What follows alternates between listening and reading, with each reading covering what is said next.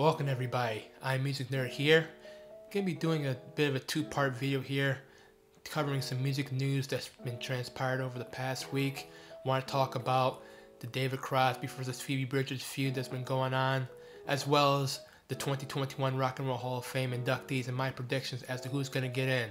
But as always, if you enjoy the content on this channel, if you enjoyed this video, show the support, hit the like button, hit the subscribe button down below. If you're a return subscriber, hit the notification bell to be alerted for new content. This is where we have gotten to in 2021. We have had a feud between David Crosby and Phoebe Bridgers. What the hell is going on? If you haven't heard, somebody asked David Crosby, folk singer, used to be with the Byrds, Crosby, Stills, and Nash, and somebody asked him, hey man, what did you think about Phoebe Bridgers' SNL performance, her smash the guitar? And he called it simply pathetic. And Phoebe Bridgers responded, calling David Crosby a little bitch. Which is pretty awesome. And David Crosby, expounded on his comments, calling it, the guitar smashing childish. He hated, the ambiance of the performance, hated the skeleton costumes. Said that it was just old and rehashed and done to death, saying that guitars are for playing, they're not for smashing. Anybody who does it, it's just stupid and it takes away from the music. And then he had the nerve to say guitar smashing is what you do if you can't write. Randomly, Flea of all people from the Red Hot Chili Peppers responded to Crosby saying Hendrix couldn't write. I mean, look, I don't see what the big fucking deal is. I mean, I don't really listen to Phoebe Bridgers like that. I've never really been a fan of David Crosby. So I can't really give like a historical aspect to this. With Crosby's, if he's always been like this, but dude, take a fucking chill pill, man. Like, what's the big deal? Why does this bother you so much? You smash guitars if you can't write. I'm sorry. Pete Townsend of The Who, I guess he wasn't a good writer. Yeah, Jimi Hendrix, yeah, I guess he wasn't a good writer. He didn't write any memorable songs. Kurt Cobain, yeah, Smells Like Teen Spirit, that's garbage.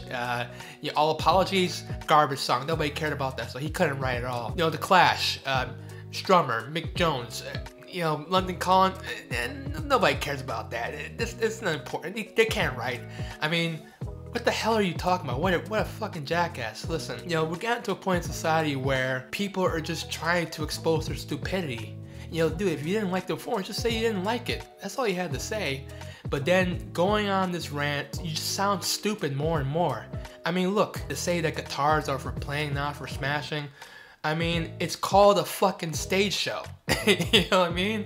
Like, audiences love that shit. I mean, we've been loving stuff like that, theatrics.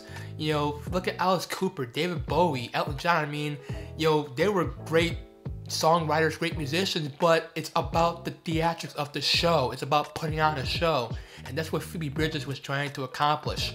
Now, listen, you don't have to like her performance, but to get all antsy about her smashing a fucking guitar, I mean, who gives a fuck? I mean, is this where we're at now in rock music? I mean, has it gotten so tame that even these legends that have been around, contemporaries of these, the punk scene, the metal scene, even psychedelic rock, Rolling Stones, who were, groundbreaking and going against the status quo, now, they're saying, guitar smashing, it's too far. It's too far. Now, of course, Phoebe Bridgers, she had a good sense of humor about it, and she seems to have taken it in stride. And honestly, if I were her, I wouldn't worry too much. This is gonna get her much more exposure to the mainstream. David Crosby, his years are way behind him. Phoebe Bridgers has a long career ahead of her. It just boggles my mind what people get, strung out about and what's controversial. I mean, this is nothing. I mean, this has been going on in rock music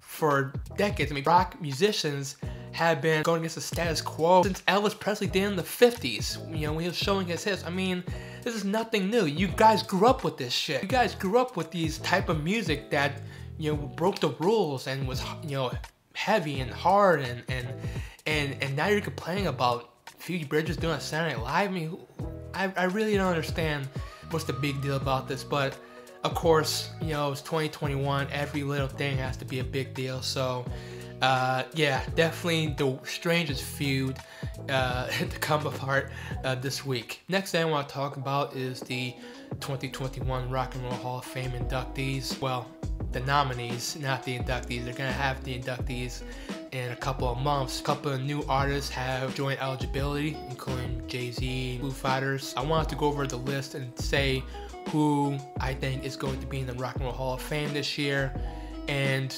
who's going to be snubbed. Mary J. Blige, R&B legend, queen of hip-hop soul. I think she won't be inducted this year. She will be eventually. I think that there are others, you know, that as we go on are just going to be inducted first. Kate Bush, I'm surprised she's now in the Hall of Fame already. I mean, you know, definitely has been influential in indie rock and you know, the new wave synth pop era. She wasn't as huge as her contemporaries, but for her influence alone, I think that she deserves to be in this year. People still talk about Hounds of Love and Running Up the Hill as being an incredible song, and that was released in the mid-80s. Kate Bush has had influence on Bjork, Fiona Apple, you know, tons of like great artists that have come apart in the 90s and 2000s. So for that alone, Kate Bush deserves to be in. Devo, I mean, definitely influential with new wave music. Should they be in? I would like them to be in, but I see the Hall of Fame kind of like pushing them out to another year. Foo Fighters, yeah, I think they're gonna be in the Hall of Fame this year. They just released an album. They're in the news. They've been a mainstay in the rock scene for 20 years now. Although personally I haven't enjoyed their recent music, I think that the fact that this band is still one of the biggest rock acts out, going into their 4th decade as a band, still selling reasonably well, they're gonna be put in. The Go-Go's.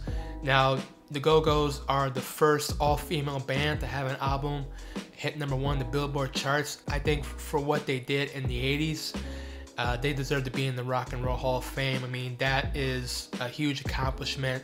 They wrote their own songs, and they were responsible for kind of being one of the first American new wave bands to go platinum, to be on MTV. Huge influence on, you know, the Riot Girl movement, bands like Sleater-Kinney and beyond. You know, any female rock band or female band in general owes a debt to the Go-Go's. So they have to be in the Hall of Fame. Iron Maiden, huge cult fan base. Don't know too much about them, know a couple of their songs. I mean, their merchandise always sells. I always see people wearing Iron Maiden shirts. Will they be put in? You know, historically, metal bands, it takes them a while to get in the Rock and Roll Hall of Fame. We know this. I think they're gonna be snubbed this year, but I think they will be in the next couple of years. Jay-Z, I mean, that's a no-brainer. Dude's gonna be in. I mean, what else there's to say? It's Jay-Z. Chaka Khan, she was already in the Hall of Fame, I think, with Rufus. As a solo artist, you know, as we all know, you know, I feel for you. She's had a you know, decent solo career in the 80s. You know, of course, I know her from, you know, the Through the Wire from Kanye West. That's how I first knew about her. I think she will eventually get in, but I don't think so this year. Carole King, her album Tapestry is one of the biggest selling albums of all time. Huge solo music career.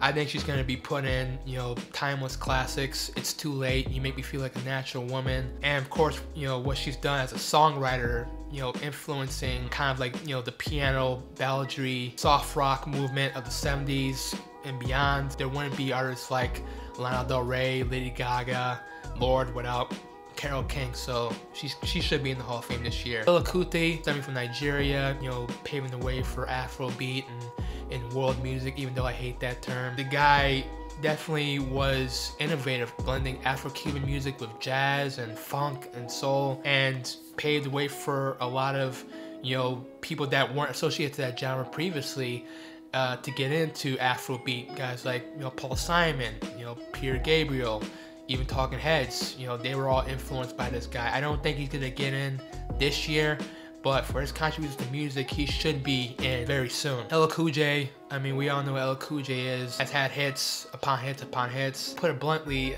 Jay-Z's gonna be the token rap nominee this year. I can just see it. So I think LL Cool J won't get in this year because of that. New York Dolls, cult band, obviously paved the way for punk music. Wasn't around a lot, and for that, I think that's what's gonna hurt them to not get in.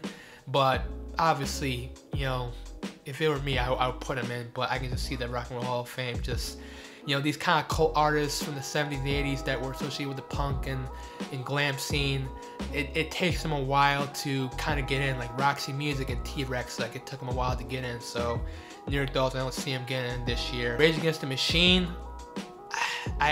you know, for better or for worse, they were huge in paving the way for new metal acts, rap metal. Aside from the Beastie Boys, Rage Against the Machine was like the first serious band to, you know, kind of make sure that rap metal wasn't a joke. And they, you know, for me, I'm a big Rage fan. You know, all their albums have been solid. I don't see them getting in this year, but I do think that they should eventually get in for their contributions to music. Todd Rundgren, huge in the 70s, kind of, you know, along with Carole King, the soft rock movement. I think he's been around the ballot for a while. I think he's gonna get in this year. Tina Turner, one of the biggest comeback stories in the history of music. You know, she's already inducted with Ike Turner, and you know, she just could have left it at that, be a legend. But she went on her own solo career, had a ton of hits in the 80s. What's Love Got to Do with It, Typical Male, even that Mad Max song. She is a huge figure in music, blending rock and soul and R&B. You know, there would be no Beyonce, Janet Jackson without Tina Turner. Even to her 70s, she's just astounding. She should get in this year. I would love to see her get in this year. Dionne Warwick, been around since the 50s. And, you know, I think Dionne Warwick could get in this year, but not for what you think. You know, Dionne Warwick has been around Twitter. She's actually been relevant because she's on Twitter, and she's become a celebrity on that front. So she's been in the news. You know, people want to see her give her speech and you know, talk about, you know, her career. So I think for that, I mean, she should already get in for her music contributions, but you know how these things go. I think for her outright social media presence and her newfound celebrity status, I think that she's gonna get in this year. So those are my predictions. We'll see what happens in a couple of months. Thank you for checking out this video. Let me know what you think in the comments section about the Phoebe Bridgers, David Crosby feud. What do you think about the Rock and Roll Hall of Fame nominees? Who do you think is gonna get in this year? Who do you think is gonna get snubbed? YouTube recommends these 2 other videos to check out after this one. Until next time, peace.